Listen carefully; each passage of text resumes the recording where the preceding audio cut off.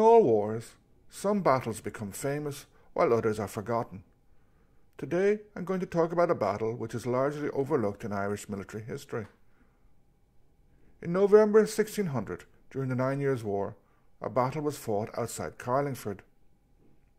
The numbers on both sides were relatively small and there was no clear-cut victor.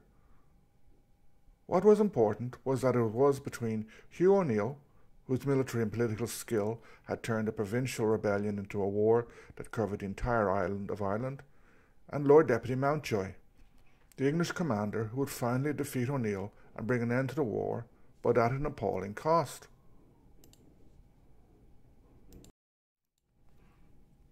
By 1600, the war had been underway for several years, and England had already spent a fortune and lost thousands of men in Ireland. Mountjoy would ultimately win the war at Kinsale, but at this stage it was still far from clear that England would triumph. Mountjoy had arrived in Ireland at the beginning of the year and made an enormous difference very quickly, pushing back Hugh O'Neill's supporters in much of Leinster, while Henry Docker had landed with a force in Lough Foyle, and in the south of the country, Carew quickly won control over most of Munster. However, in Ulster, O'Neill was still strong, and Mountjoy was under pressure to move north.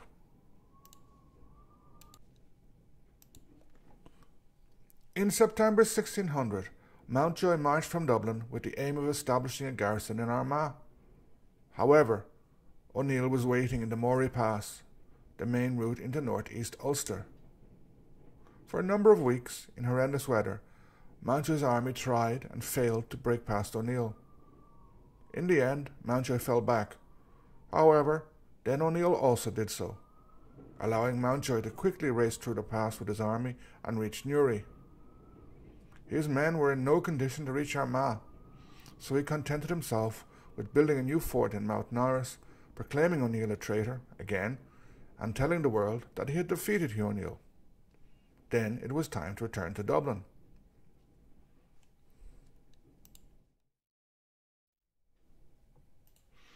O'Neill, however, had other plans, and was determined to show that he was far from beaten. With 400 or so men, plus some cavalry, O'Neill moved back into the Moyry Pass, almost daring Mountjoy to attack him. However, Mountjoy did not want to risk a further confrontation with O'Neill in the pass, so, in a reversal of roles, despite outnumbering O'Neill, Mountjoy refused to attack him. Rather than returning to Dublin through the Moyry Pass, he decided to go via Carlingford. On 12th of November, Mountjoy crossed Carlingford Loch at the aptly named Narrow Water, where the loch, or really at this stage Newry River, is very narrow. Josias Bodley was sent across first with 300 selected men to protect the rest of the army. However, while the infantry, or the foot as it was called, were sent across in boats, it was discovered that the current of the river was too strong for the cavalry, referred to as the horse. These accordingly had to return to Newry and then follow a trail along the southern side of the Newry River to catch up with the rest of the army who were encamped near Narrow Water. Illustrative of the weak state of the English army, in the 2 days before the crossing, the soldiers had eaten little but butter, cheese and biscuit. O'Neill had not been idle while this was going on. His scouts would have been shadowing the English force, and he would have received reports about where they were going. He decided to make Mountjoy fight his way to Carlingford. The Gaelic forces were much more mobile and faster than the English. They also knew the terrain well. Taking advantage of this, O'Neill was able to move his forces rapidly from the Moyry Pass to near Carlingford. He appears to have gone through Lislia and Ballinteeskin before taking up a position near 2 Mile Water, below what is now called Slieve Foy and Eagle's Rock. As well as monitoring the English, O'Neill's men built entrenchments. As the English would discover the next day, O'Neill probably had only a few hundred horse and a few hundred foot with him, although the foot were supposed to be some of his best troops. Mountjoy outnumbered O'Neill, having at least 4 regiments of foot plus some horse. Probably he had around 1,000 men. The following day, Mountjoy's scouts quickly discovered the whereabouts of O'Neill. Near 2 Mile Water, now called 2 Mile River, O'Neill had blocked the road to Carlingford. Probably this followed a route similar to the road running from Moyry to Carlingford today. The Gaelic soldiers built a number of entrenchments near the road and on a hill overlooking it. From the latter fortifications, the Gaelic forces could fire on the road below, but due to the terrain it was very difficult for Mountjoy's men to reach them. As the English vanguard approached O'Neill's positions, they came under heavy fire, which they returned. A fierce firefight broke out and continued for the next 2 hours. The battlefield was slowly covered by thick blankets of smoke, obscuring the opponents from each other. This helped the English, as they were in the open, fighting against an entrenched enemy. Also of help was the short range of the calibre musket, the firearm used by O'Neill and much of the English. This was 40 metres or less for an effective volley. After some heavy fighting, the detached wings and the vanguard of the English force managed to drive the Gaelic soldiers out of their lower trenches blocking the road. This allowed the army to keep moving and to pass O'Neill's positions. However, using their superior mobility, O'Neill's forces then switched their focus to the rear of the army, attacking Samuel Bagnall's regiment. However, they continued to skirmish with and harass the entire English force. At the rear of the column, in fierce fighting, the English officers only kept the Gaelic soldiers at bay by charging with the colours. As the fighting continued, part of Morrison's regiment was sent back to support Bagnall. Ultimately, it took a charge from some cavalry led by Henry Davers to drive back O'Neill's men. Davers was wounded in this attack, though. Finally, the fighting died down, and Mountjoy's shaken force made its way to Carlingford. Mountjoy claimed that he had won, also saying that the battle had only lasted half an hour. This is not true. The battle took much longer, probably between 2 and 3 hours. Various English reports give a good idea of the nature of the fighting. In one account, the anonymous writer said that he had been shot through the cloak and that his horse had been killed under him.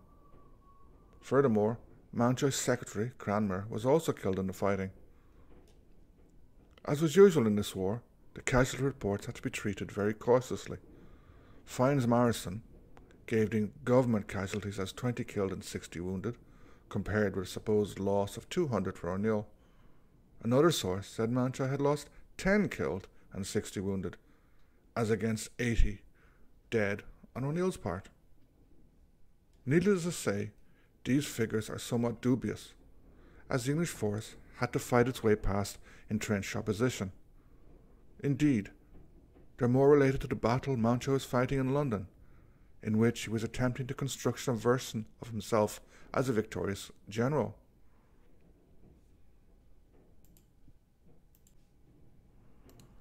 By way of contrast, Ralph Lane, the muster master and a rival of Mountjoy, gave a much higher and perhaps more accurate casualty figure. He says 80 were killed, plus 10 special men of mark. However, Lane also exaggerates the size of O'Neill's force, saying he had 1,500 shot and pikes.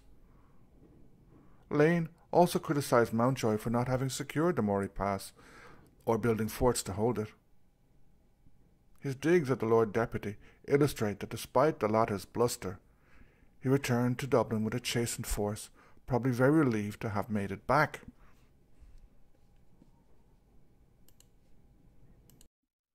Mountjoy was Elizabeth's best general in Ireland during the 9 Years' War.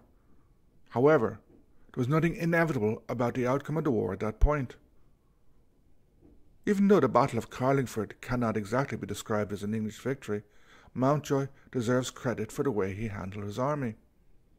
He kept his men together and managed to get past an entrenched enemy, even driving the Gaelic soldiers out of some of their trenches. O'Neill used tactics that had worked very well for him previously, notably probing attacks in different parts of the opposing force. Mountjoy, though, had kept control over his army, not allowing it to be destroyed piecemeal, as had happened on previous occasions, notably at the Yellow Ford. It should also be noted that both forces were much smaller than in many other battles during the war, and that O'Neill was outnumbered.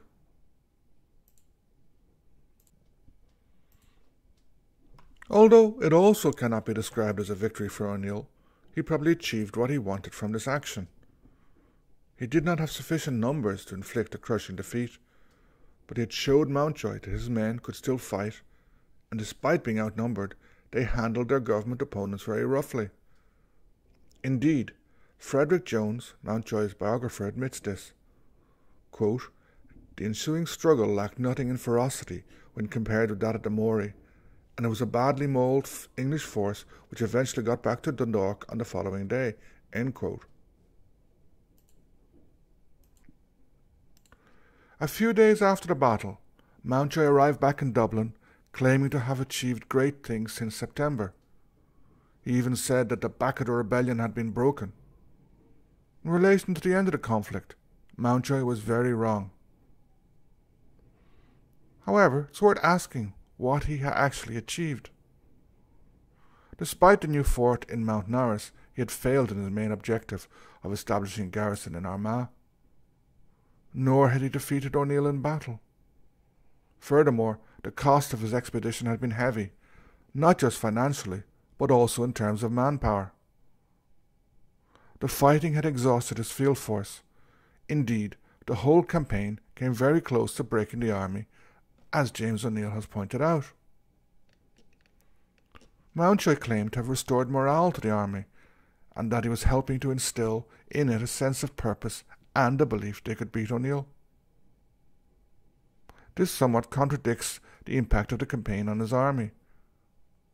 The atrocious conditions in the Moyry Pass cannot have been good for the morale of the army. Nor can the losses in men, whether battle casualties, sick or desertions, or the weakness of the army upon its return to Dundalk. However, when Mountjoy and others talk about the morale of the army, what do they mean? Not of the army as a whole, but rather its leaders, the officers. The confusion of the end of the Essex era was replaced by much clearer direction under Mountjoy. Unrestricted warfare and constant campaigning were very much to the taste of the more junior officers, especially when there's no longer a need to be concerned with the faction fighting in London. In this sense, Mountjoy raised the morale of the army by, to paraphrase a very appropriate expression of Shakespeare, apparently written in 1599, unleashing the dogs of war. The morale of the poor misfortunates who made up the rank and file did not really matter, as long as it did not copy the tercios of Flanders and mutiny. Mountjoy was thus able to mould a new army. He badly damaged this new army in the campaign. However, his ability to produce a largely univocal narrative and to impose silence on what was happening in September and October limited the impact of this. In turn, this allowed him to claim victory and to say that he had driven O'Neill from the Moyry Pass, even though O'Neill actually returned to the pass in September, forcing Mountjoy to return from Ulster by Carlingford. Nevertheless, Mountjoy was reasonably successful in his counterfactual narrative. However, the most important impact of the campaign was that it helped build Mountjoy's reputation in the court as a winning or always victorious general.